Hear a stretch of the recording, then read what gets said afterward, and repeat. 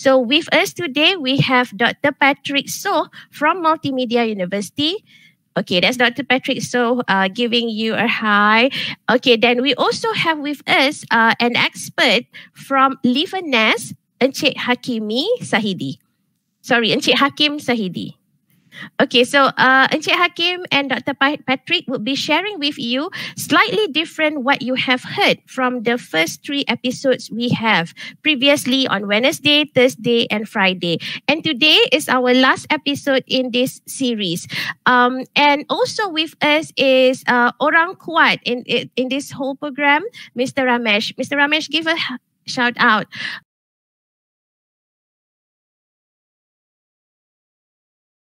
So good morning, everyone.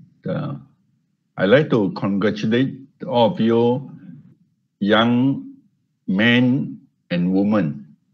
Okay, you're the leaders, the future leaders of our country, and it's just fantastic to see all of you so eager to learn today. Okay, let me share something. My screen.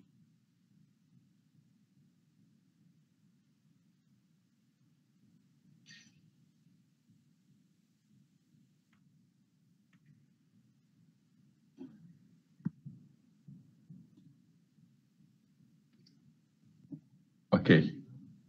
My question to you all today is, do you think business and management are important to STEM? Can you give a shout out? Is it important to STEM? Or is it just not important?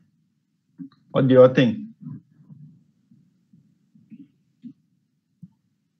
Okay, yes, many of you say it's important. Some people say it's not so important. Okay. And today I'd like to address this topic. Is business and management important to STEM? Okay. Now, we all know that technology has a very bright future. Okay, the jobs are in demand, it's lucrative. We can have the opportunity to work overseas in America, in France, in Australia. Okay, I want to share 2 things.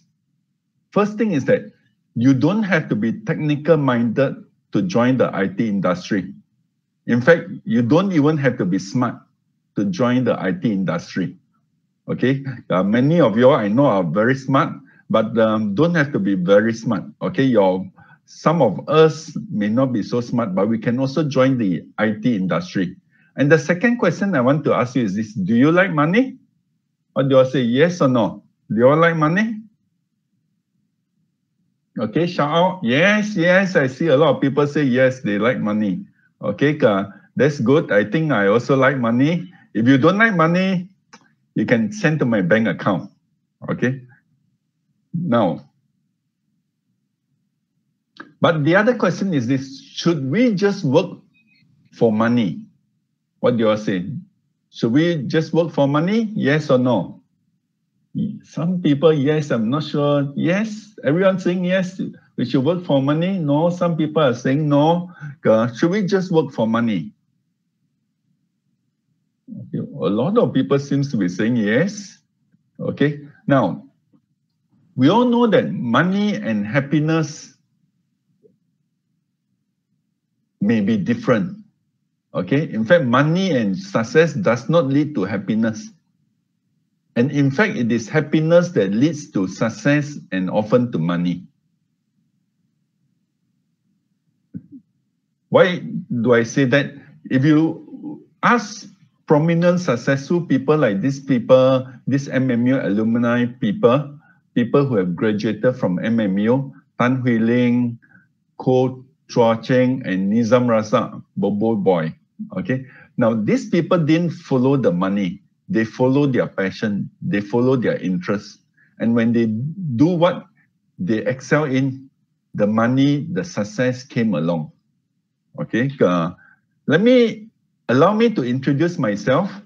Okay, as you know, I'm Dr. Patrick So.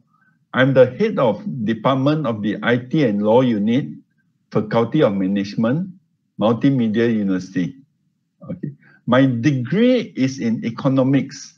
Not STEM, economics. Okay, but I did a double major in computer science and accounting in Monash University. And because of that itself, I could choose to be an accountant or to be a programmer.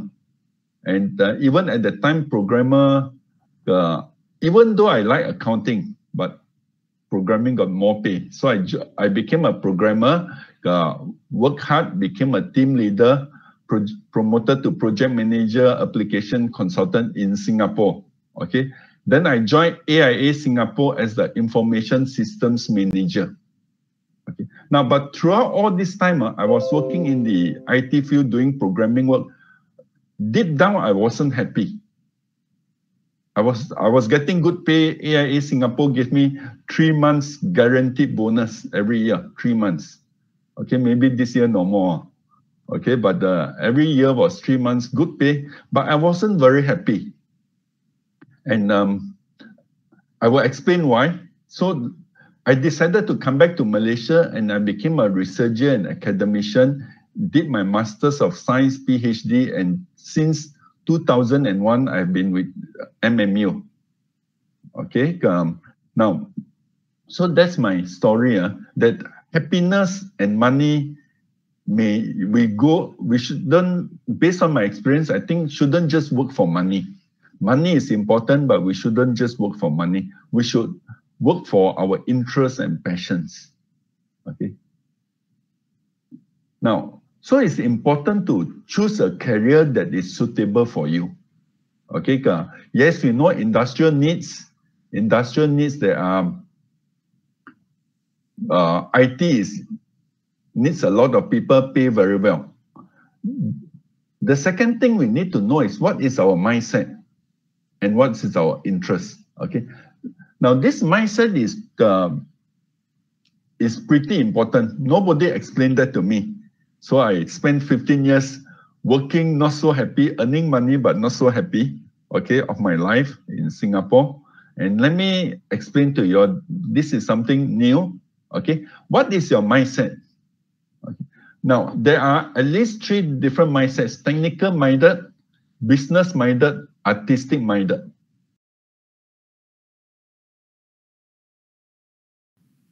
Okay, Assalamualaikum. Very good morning to everyone. First of all, thank you, Natalia, for the introduction.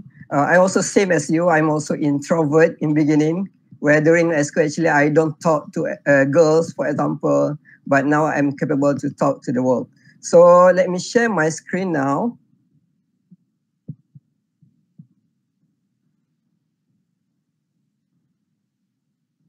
All right. So how are you? Young generation, the future scientists, future engineers. How are you today? Already got your breakfast? I hope you got you are very excited for my session after a very interactive session with Dr. Patrick just now. So for my session, I will talk about the interdisciplinary innovation, science-based communication, and you. So today, I would like to share a new career opportunity beside you becoming an engineer, scientist, researcher, or other kind of job that you already know currently. So before I go further, I would like to know what is your current ambition, what you want to become in future. Maybe you can shout in the live chat what you want to become. Yeah, I can see someone want to become engineer or prime minister as well. Wow, so God. All right. Okay. So, yeah. So most of you already have the ambition, what you want to become in future, right? And then today, I would like to share maybe the opportunity, the career opportunity that maybe you can have as one of the alternatives for you. So let me introduce myself. Again, my name is Abdul Hakim bin Sahidi. So you can call me Hakim. I graduated in Electronic System Engineering from the Malaysian Japanese International Institute of Technology, UTM, Kuala Lumpur. And actually, I joined Livernas back in September 2016. And then after 2 years, I became the youngest directors when I was 26. Currently, I'm 28. And since last year, I also been promoted as the Managing Director for Livenes Malaysia. So if you see below, Q and P, it actually stand for question and passion. So when I was a student, I have a question, why a lot of engineering students that have knowledge of engineering and also have the business mindset, usually they also come up with a business that is not related to their field, which is in this clothes, beverages, everything. So what I would like to develop actually to create more entrepreneurs, especially in our country and also to the world, and also support the implementation of meaningful technology for the society. So I was an engineering and also robotics student. So during my study, I actually represented the university to join robotic competition in Japan, where we managed to get a first place in our league. And then I also represent our university to join robotic competition in Germany as well. So we made a lot of robotics around the world. And you can see here, this is our small robot, but we were able to beat a lot of giant robots. So it's not about the size, but it's about the knowledge and also the way how you operate the robot. And after I graduated, maybe a lot of people, we thought that I will become like Tony Stark, building a robot and then wear the suit to save the world. Or maybe become I call electronics engineer who can create the next maybe chips, microchips, and so on.